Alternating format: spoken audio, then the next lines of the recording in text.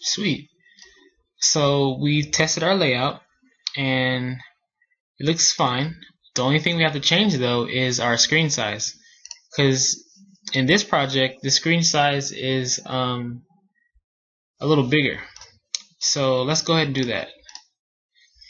We're going to want to just click on the screen so we can get back to our normal settings and go over to where it says project properties and click view.